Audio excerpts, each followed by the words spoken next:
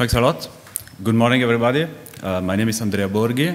I work for Camp to Camp in the geospatial division as a DevOps engineer. So this means that my daily job is to take open source software and to glue it together to make it run in production. So today I will tell you about the journey that it was this last year to develop from one side. So my colleague Gabriel Roldan, who could not travel from Argentina to be here with me today. So I will give his part of the presentation about the code, GeoServer-cloud itself, and my part about how we did now to make it installable and easy to install in a Kubernetes environment. So first of all, what is, in 2 words, so I would say the takeaway I would like you to have at the end of this presentation is basically this slide, is what is GeoServer-cloud? GeoServer-cloud is the code of GeoServer that we have split in a Spring Cloud framework so that we can benefit of the Spring Cloud framework in a true cloud-native application. And this really is important because it allows to solve one of the major stress that we usually have with GeoServer when you want to operate it at scale, is that you want to synchronize in an efficient way all the configuration changes. So you push a configuration change via the RESTful API or via the web UI, and you would like all your 60 worker nodes to be synchronized at the same time. And we benefit from the Spring Cloud framework to do that, basing ourselves on a very stable piece of technology, actually. So as I said, it's still GeoServer. We do not develop new feature. We take the code of GeoServer as a library and we wrap it with Spring Boot. This means that in this way it is a true distributed system. So it's a distributed application. Every worker node actually communicate with each other. From the outside, you have one application. In the background, you have maybe 60 worker nodes running at the same time. We call it opinionated because it was a strong choice to use Spring Boot, very opinionated, and also on the extension that we have chosen to support for the moment and to build in our Docker images. So it comes really with a selection, which I will talk about later. It is meant to be containerized, so all the containers are already available for that. It is scalable, and it's really born for the cloud. So it's ready already for the cloud. Who is using it for the moment? So these are the major projects which are using and actually contributing a lot to the development of GeoServer-cloud right now. We have the French alerting central, the new central which will respond when you call the 112 in France for the geographical part. Where they are the initiator of the contributor of so this Nexus project for the GeoServer-cloud embryon, I would say. We have worked a lot with one large Swiss reinsurance company, which I may not mention. Which funded a big part also of the development at the current status, and we are starting working also with Deutsche Telekom, Canton Aargau, and the Ministère de la Transition écologique in France for the next development. So it's a project that is driven by needs of our client, and so really it's still GeoServer. You can find it on GitHub. On the GitHub organization from GeoServer is GeoServer, and right around it you can find the code from GeoServer-cloud. So it's donated to the OSGeo. And this is the most important architecture. Maybe how does it work? So I will spend a little time, especially on this slide, to explain, because you have using the Spring Cloud way of doing, I would say, you usually have an ecosystem of microservices that are, so for example, in this case, you have the GeoServer, I would say what corresponds the most to what GeoServer is in general. So if you take the GeoServer server, and this is what you get here with all these separated microservices. And what we have done is that for every OWS service we have, or the REST API, the Web UI, Web Cache, we have one dedicated application. So it's not where you really have a micro application that just serves only that feature. For example, if you have a GeoWeb Cache pod, it will serve only the GeoWeb Cache routes that are needed. You have a WMS, it will serve all the WMS requests. The Web UI is one dedicated pod, it will serve the Web UI. And what it does is that you have a gateway that utilizes different, you can configure it to use several discovery services to know which backend actually is, it should send its request. And this whole ecosystem here comes directly, almost natively with Spring Cloud. Then you have monitoring separated system, and then you have the configuration and discovery service that you can use the native Kubernetes discovery service, or if you run outside of Kubernetes, or you just choose to do it, you can use, for example, Eureka or another discovery service that is also natively available in Spring Cloud.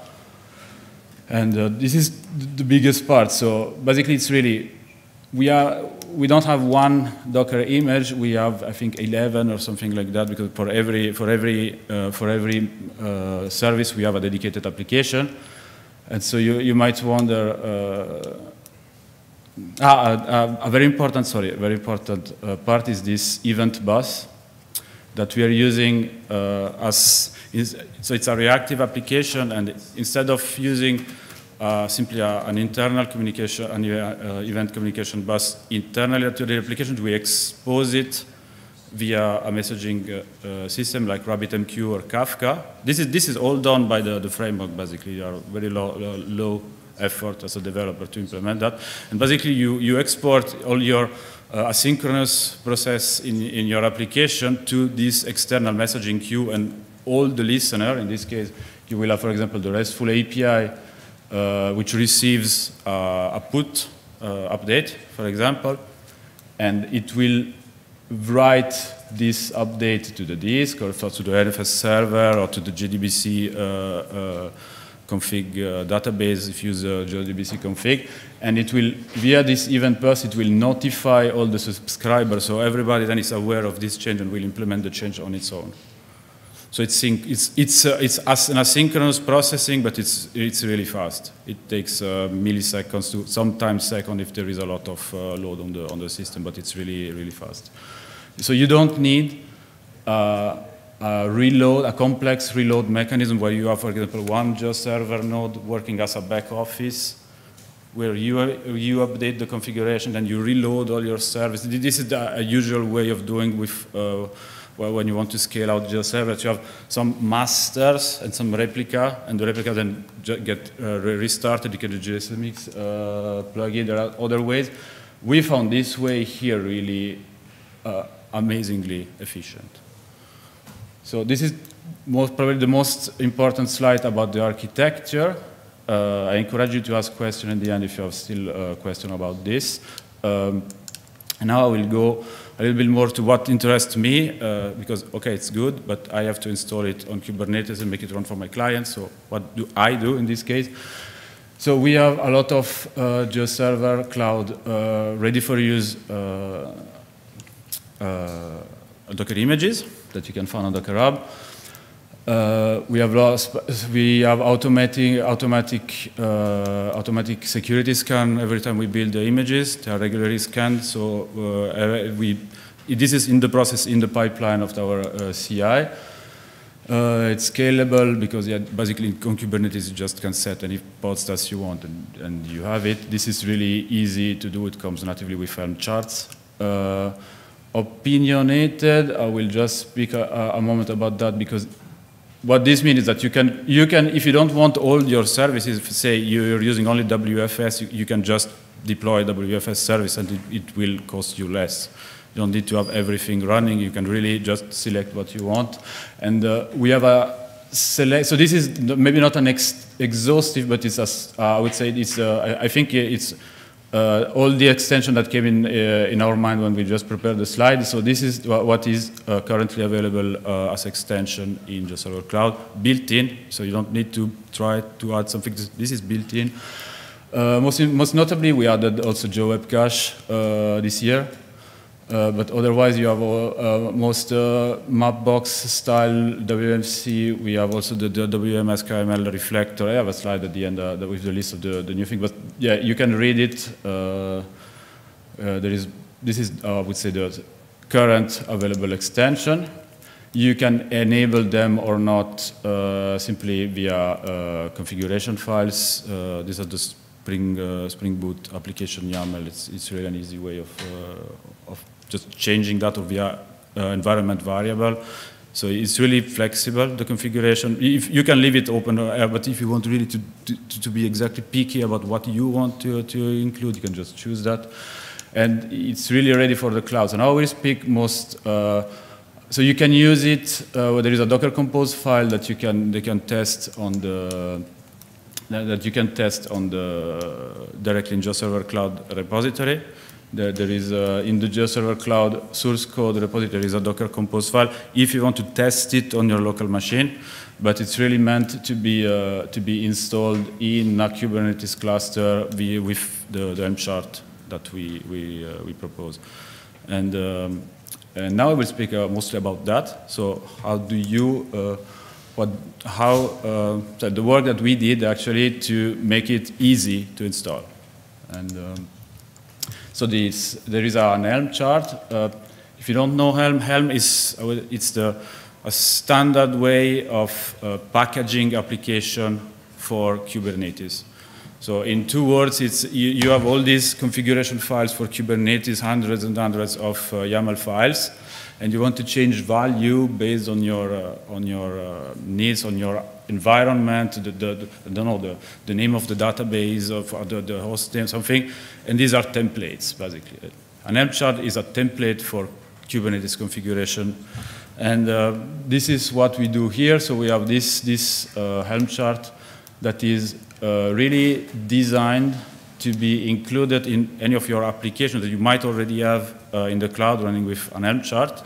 And the concept that we have developed with my other colleague, the DevOps at Camp to Camp, is that we had a lot of struggle because every time we wanted to migrate, even small cartographic application, we had this problem of, okay, I have to write Helm files for that, and it's a huge effort. And so now we have taken the time to almost write all our chart, the current that for all the basis construction blocks that we use, like map server, QG server, tile cloud chain, GeoServer-cloud makes no exception. And so to be actually pre-packaged, and you just add them as dependencies. It's the same case of an import in a Python file or an include in C. So really, these are meant to be important. I will show now an example of how you do that. What you can configure in this chart here. So all the usual, I would say, suspect that you want to change in any deployment, so number of replicas of the different deployment, any kind of environment variable that might change the behavior of your server. You can use the 2 common ways of using it for the moment is with the JDBC config. So we have the JDBC config plugin for the data dir. And this, for example, is what we do in the Nexus project, or on NFS, which is what we do on most of our other clients, because it's actually very easy. If you have already a data dir for GeoServer, you just put it on an NFS, you mount it in your pods, and it works. It's really plug and play. It's so this is a very if you don't have an extension that is not supported, so this is the disclaimer, it works in 2 hours. But yeah, provided that all the extensions are supported. And yeah, you can add basically anything. We have added a logic to add injection of init container, for example, for monitoring. In this case, we did it for application insight from Azure. There is if you don't want to write all those YAML files for the GeoServer-cloud configuration, there is a repository that follows the same release candidate, so the same release cycle. You can just use that, and it's actually a part. By default, you get the default configuration, so there is little to no effort in this case.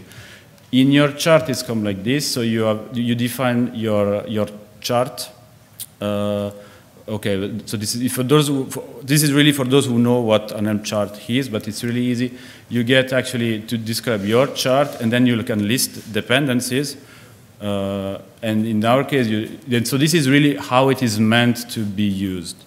It's not meant to be forked and then updated. It's meant to be used like this, and if there are changes that should be done, it should be ideally contributed to the mainstream chart with options to deactivate or activate them. So this is how we would like you, if you want to contribute, to pull request that. So mostly in the mainstream one, and without changing the default behavior. So if you have to add something, the option should be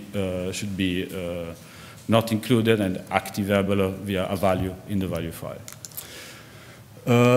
Spring Boot, so I am not a Java developer, but I was really amazed by how Spring Boot and Kubernetes, so especially Spring Cloud, work together.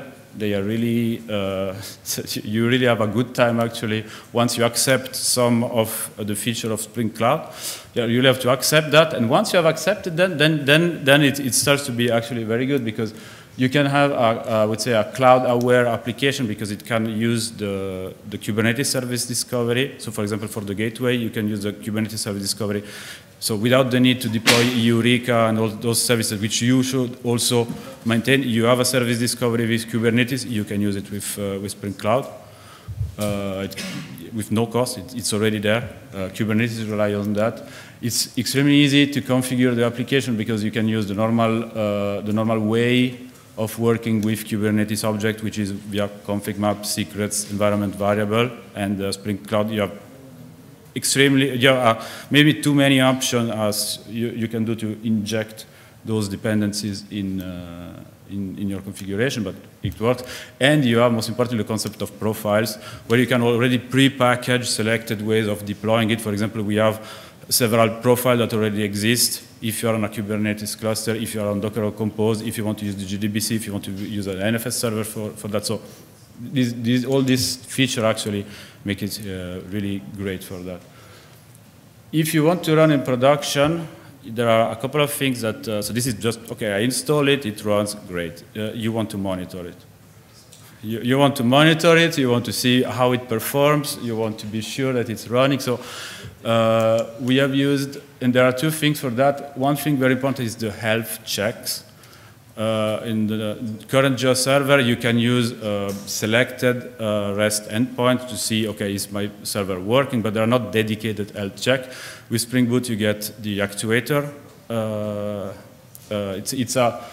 It's a feature in Spring Boot where you can actually build the core of your application, say, okay, the status of this code should be, this should be activated, this should be initialized, this should be working, and you can put all that logic in your readiness probe, liveness probe, and in general, other health check that you want to be using. And Kubernetes actually can use this directly to know this pod is safe, this pod is not safe. Okay, I should remove this one and schedule a new one, or it's coming up but it's not ready to accept traffic, so it won't register it to the service discovery. And this is natively working, so it's really no effort. We have also used the application metrics, so the micrometer library is now part of, since Spring Boot 2 is actually included in Spring Boot, and it's a very interesting library to add to your application any kind of custom metrics. For example, here, I show here an example of how we could use, for example, this is the update sequence, and I'm still 1 minute less, so I will stress a little bit. So this is an example of one custom metric that is exported, and I just wanted to speak about the development this year. So we have migrated to Java 17. There is a GeoWeb cache integration. We have this extension that came this year as well, so the GeoStyle vector task map box style and auth key authentication, and several vulnerability checks.